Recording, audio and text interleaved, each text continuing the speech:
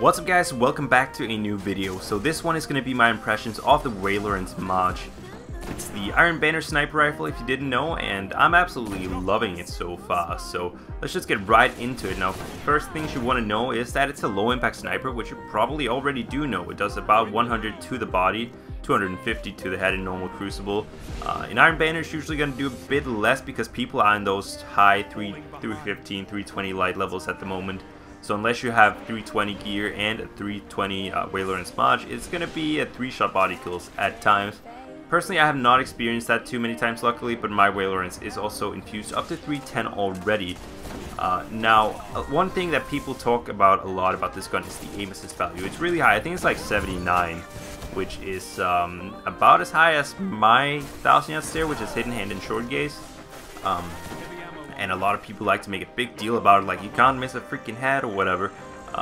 Definitely not true. Obviously aim assist helps. I'm not going to sit here and lie and tell you it doesn't, but you still have to be aimed on the head for it to be a headshot. Aim assist just slows down the reticle, but that's neither here or there. But it does make the sniper feel a lot better. I find an issue with most low impact snipers that I've tried out, because I want a low impact sniper for 6v6.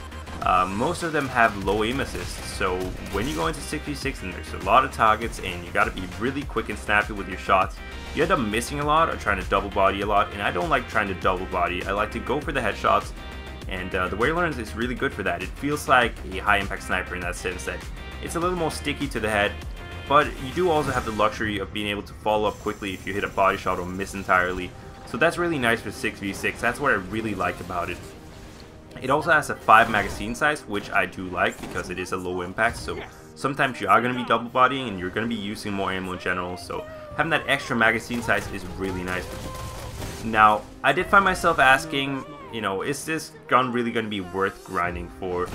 Is it going to be worth trying to get a really good roll on this gun and going through the Iron Banner torture that is Clash?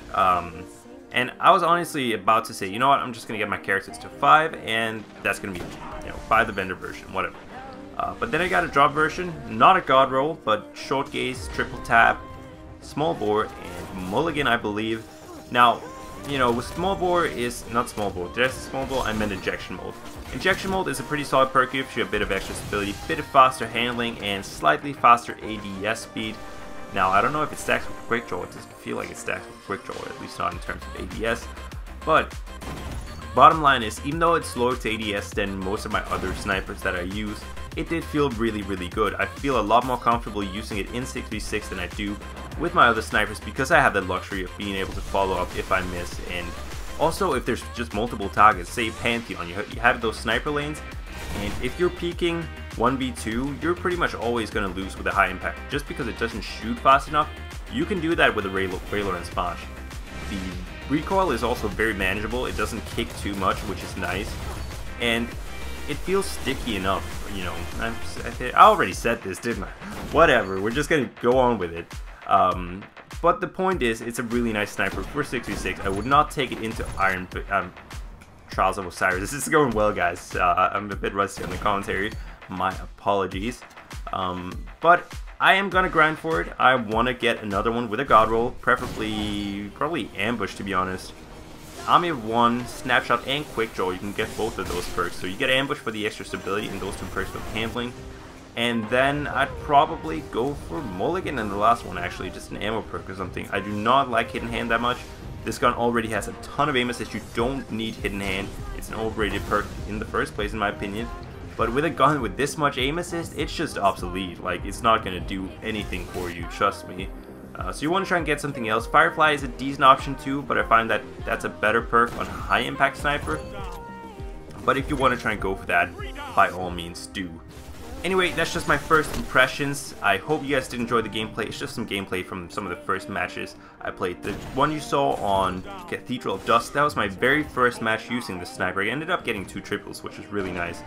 And after playing for a couple of hours with it, I've hit more Iron Banner clips with this thing than I have with any other sniper previously, I think. So I'm pretty happy with it. I'm really loving this gun. By all means, do pick it up. The vendor version is pretty solid too, if you haven't already checked. It does have Army of 1, it does have Firefly, Injection Mold, and Ambush. So it's a solid roll. Anyway, that's it for me. I'll see you guys later. Oh, and I almost forgot. If you guys do want to catch me on Twitch or Twitter, links are in the description. I'll be streaming on weekends a lot, so definitely go over to my Twitch profile, and I announce all the streams on Twitter as well. So shameless self-promotion, now I'm actually out.